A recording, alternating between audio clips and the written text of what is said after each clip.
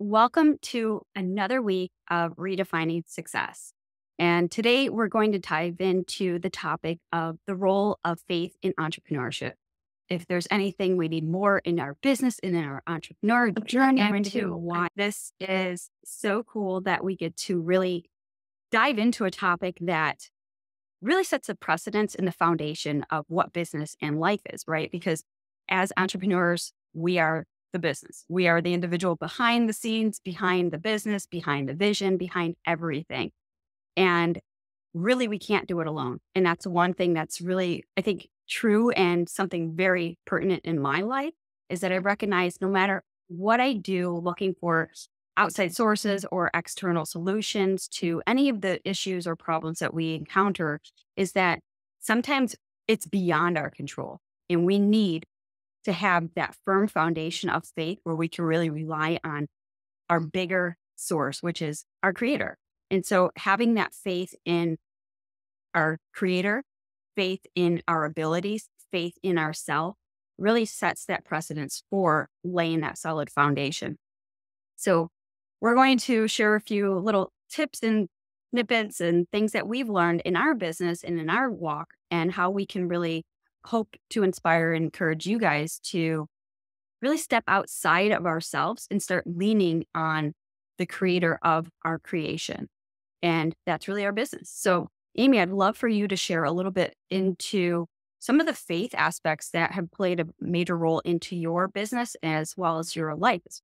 And how Yeah. So one of the these things things- you mentioned was, it's not only faith in like something bigger than us, but it's also that faith in ourselves. And it really comes back to that because, as you said, we're always seeking all of this external validation. We're taking all of the courses, doing all of the things. And a lot of times we feel like we're hitting that wall of resistance. But what we have to realize is that it starts with faith.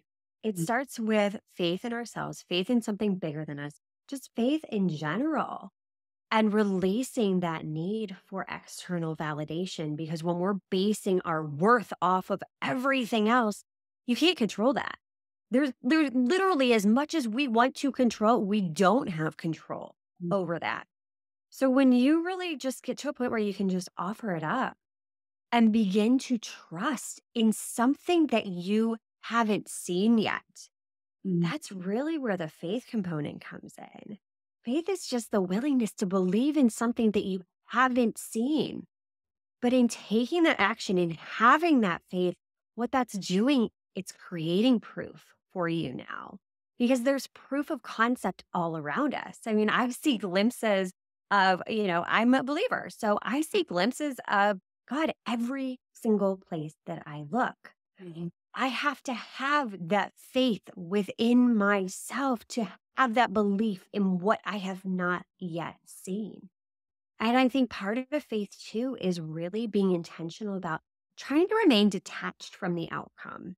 And this goes back to external validation. We tie so much of our worth to the outcome.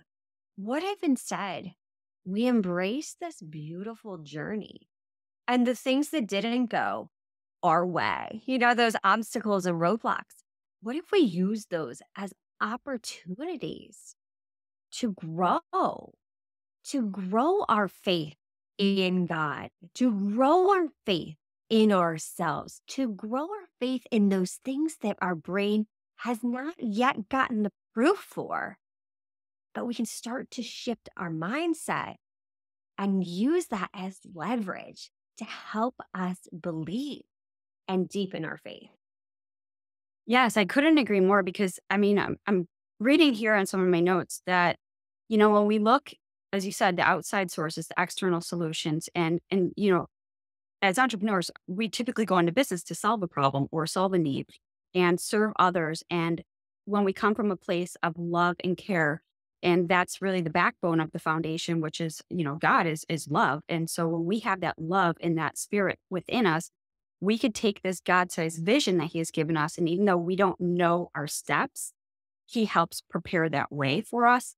And that is the faith where we can just blindly trust in, if he gave us the God-sized vision, it came from him first. So he's already laid out the steps. He's already laid out the plan. But it's that trust. It's that surrender. It is the expectant solution to our problems, right? So when we can abide and when we know that we're being taken care of, that we're just serving out the mission that we're here on this earth to do, that we can fully surrender and trust and say, hey, listen, whatever is going on, I might not have the answers or the solutions. And the first thing, instead of us seeking externally, go find those solutions, is to pray about it. We have to seek within and say, let's have that talk. Let's have that prayer moment. Let's have that conversation with God and say, hey, I'm troubled here. I don't know what to do. Or I'm really struggling here. Or my business isn't, fill in the blanks, whatever that is. And when you can seek internally for the external solution, there's that relationship, which we've already talked about in the previous episode about, practicing like faith is a walk in a relationship. As you said, it's trusting and believing in the unseen. Just like we can have that faith and trust in our own abilities, or the simple faith and trust of when you sit down on a chair, it's going to support you. So faith really is that trust. And when you have a trusting foundation, you can build a relationship, and that is the relationship with your creator. So essentially, you're co-creating your business, your outcome with your creator. And that's one of the coolest things that I've recognized in my business is, even though we're CEOs of our business in that term, but really God is our CEO. Like he's running the show no matter what we do. He's like, we can plan everything. He's like, I gotcha. Like there's going to be something better or different. So don't stress about trying to control the outcome, controlling every step, every moment, because when we let go, we make way for something better and greater to show up in our life, to serve out. And, many times it has always worked out better. And it's like, how cool is that? And Yeah.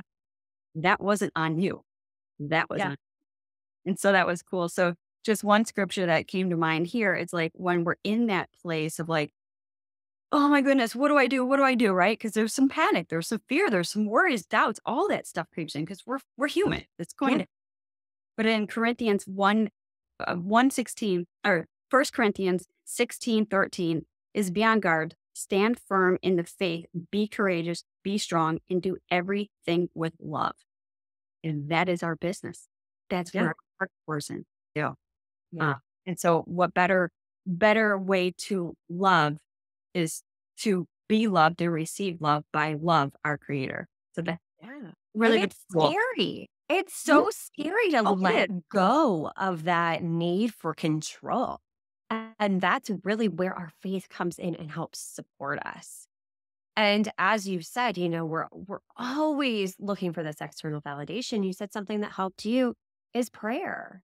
And Mhm. that's absolutely true because what prayer is doing, it's not only us asking for things, it's us getting quiet and listening.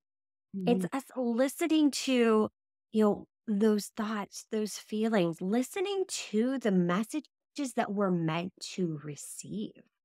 So no matter what you believe in, even if you don't believe in God, the universe, something bigger than you always have these signs around you where a lot of times just too busy to realize that they're right there in front of us the entire time. We're so focused on those limitations that we miss them. But it's so, so key to get quiet, to have that time to pray or meditate or just sit with your thoughts. Whatever feels good for you, where you're at in your journey, take the time to get quiet and just quiet the noise and listen. Mhm. And it's amazing when you intentionally create this space. And it's hard to do as an entrepreneur because we're always used to doing and going and hustling and the next thing and the next thing. So it feels really uncomfortable to create that space, to just sit and be, to just be in your body, to just be in the moment, to be where your feet are. And it's a practice. Mhm. But practicing this over and over and over will build that faith.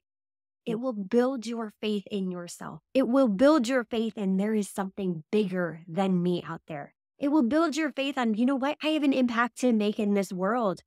and I am going to do it scared.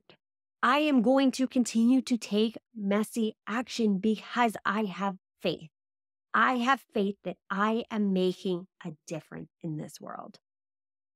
Absolutely. And one of the things that it kind of came to mind was the concept of when we're constantly doing, what we end up not doing is being. Yes. And when we're in business, many of us are focused so far on the next thing, right? What we got to do tomorrow, what we got to do next week, next month, next year, right? So we think big and the big picture in long run. But what I've recognized, even from like a personal parallel here, is when we're in a place of focusing so far into the future, and many of us, we kind of sandwich that as something we're trying to outrun or outdo or outperform something in our past. So we have our future, which gives us that anxiety and gives us the troubles like, oh my goodness, I can't move on till I get the next thing, blah, blah, blah, right? And a lot of that is coming from our past that has fueled our future. And in between that is our present moment. And in the present moment is his presence. Well, we could focus solely on him, our creator. Again, whether that's, whether you are a believer or not, focusing on the universe or yourself or whatever that is, but focusing on the here in the moment, in the present, because that is where all worry subsides. That's where all doubt subsides. That's where the fear subsides. Everything just, it mitigates.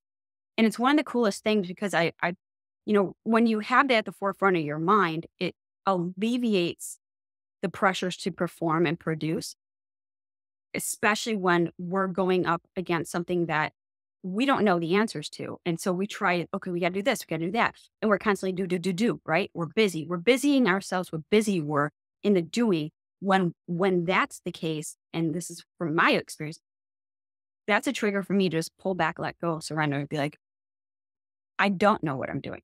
And I turn inward and I start having these conversations. And it sounds like I'm talking to myself, but somebody's answering. And Exactly. right. Every time. It's not me answering my own questions, because if I had the answers, I wouldn't be asking them. But in those moments, you get quiet, you turn inward, and it's that little whisper, that little nudge, that little knowing. And all of a sudden it's like, yeah, I got it. And even though you could say that you got it, but if you weren't in that present moment to receive it, where else would it have come? Right. And so I always take those three folds, from your past to your present to your future. And in this present moment is where we're creating our future. That- That's And so. that's the only thing that's guaranteed. So Mhm. often we're so focused on the future, we're so focused on the past that we forget this beautiful gift, right? This gift that is the present. Mhm. Because this moment in time, you cannot get time back, no matter how hard you try. And that was my biggest tipping point, is when I realized today is the only day that is guaranteed. No matter how much money I make, I cannot buy back this moment in time right now. And that, I think, really required me to take that proverbial leap of faith. Mhm. It's like you said, it's really having that trust. It's really fully surrendering. And when you do that, such beautiful, beautiful things have now the possibility to happen. There's opportunities presenting themselves. That right there is faith. Exactly. And I love that. And I feel like that's a great way to wrap up today's session, because next week we'll be talking about crafting a vision for your life and business. And I think that really comes again, we can only go so far in our vision and in our life. We put our trust in our faith. That's our creator guiding us, leading us. And we're going to set the stage for that next week when we really talk about the bigger vision. Like, what does that look like? And what is our role and our responsibility in that vision? Right? Because even though we say, especially if we're a solopreneur or even, as an entrepreneur, maybe we have a small team, but we have such varying responsibilities and roles. But the one thing that we're not is the be it all and do it all. And that will alleviate, again, that pressure So we're going to dive into that next week. So I'm excited. And I'm excited. yeah, I mean, this series, the whole series that we're doing has been so impactful even on our own lives because this is literally seasons and chapters of our experiences and being in business for all these years that we get to have a platform that we get to share pieces of this and little snippets, and hopefully these little bite-sized moments will provide you with some inspiration, encouragement, and empowerment to go out there and create a life and a business you love, but built on faith and trust. Awesome. So thank you guys so much for joining us today. And we look forward to seeing you next week.